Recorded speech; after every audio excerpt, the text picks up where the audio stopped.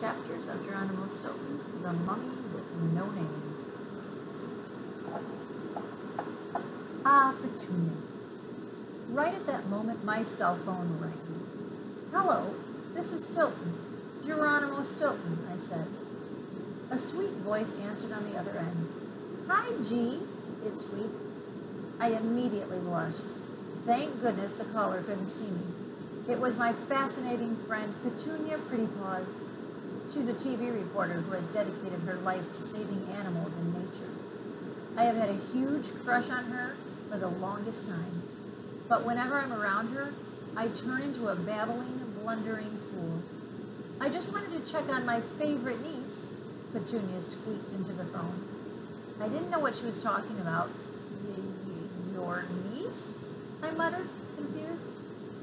Just then, Bugsy pulled at my jacket sleeve. Is that Aunt Petunia? She asked. My head was spinning. I couldn't believe it.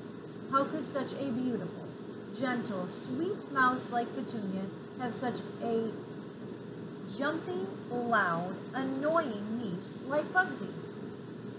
Yes, Bugsy is my niece, Petunia was saying in the phone.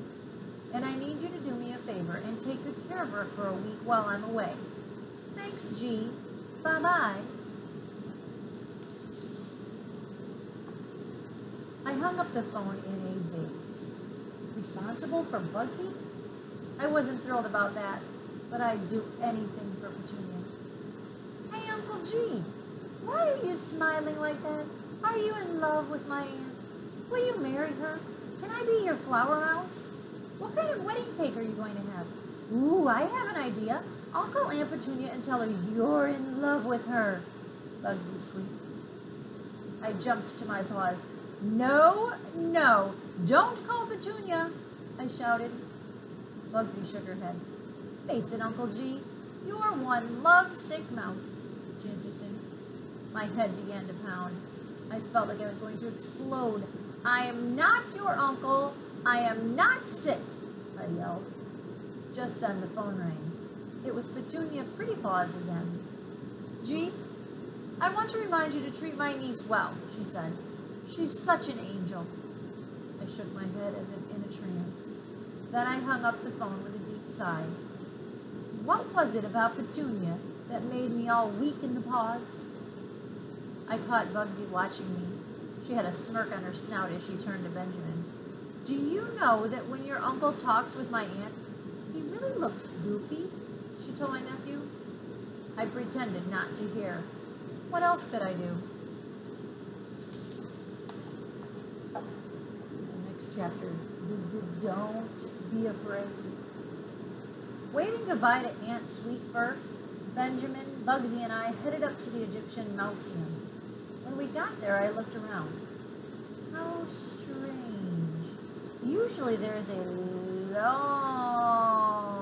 line to get into the museum, but today there wasn't a rodent in sight. I pulled open the heavy door. It let out a loud creak that made me jump. I don't know why, but something about the empty museum gave me the creeps. In the great hall, we were greeted by an enormous statue of Bastet, the Egyptian goddess with the head of a cat. Cheese niblets. That cat made me shiver. I grabbed Benjamin's and Bugsy's paws. Don't worry. Everything is okay. Don't be afraid, I stammered. Benjamin squeezed my paw. I'm not afraid, Uncle Geronimo, he squeaked. Don't worry about us, Uncle G. We're not afraid of anything, Bugsy yelled at the top of her lungs. Her voice echoed in the deserted museum. Right then, Bugsy realized that she had forgotten her camera in the car. We'll be right back, Uncle G. You wait for us here, she hollered. She grabbed Benjamin's paw and sprinted back outside. I stood alone in the cold, dusty lobby. Achoo! I sneezed. Did I mention I'm allergic to dust and mold and even rubber flip-flops? But that's another story. Anyway, where was I? Oh yes, I was standing alone in the dark, great hall of the museum when I heard a loud bang. I spun around. The velvet rope surrounded an ancient stone coffin known as a sarcophagus, had collapsed in a heap. How strange. I went closer to read the plaque in front of the coffin, the mummy with no name. I sniffed the air. What was that disgusting, musty smell? All of a sudden, a real mummy covered in dust and wrapped in yellow bandages emerged from the sarcophagus. I froze. Munching rattlesnakes. I am the mummy with no name, the mummy roared. I was so scared I lost my squeak. The mummy with no name shuffled closer. It almost touched my whiskers. Leave before it's too late, it hissed in my ear. Then it stumbled down the dark corridor, leaving a trail of 1,000-year-old dust behind it. I couldn't move. I couldn't breathe. I couldn't see. A sudden flash of light blinded me. Then a voice shouted, "Hey, Uncle G, hope you don't mind my taking your picture. You know, you really should trim your whiskers. They're a mess."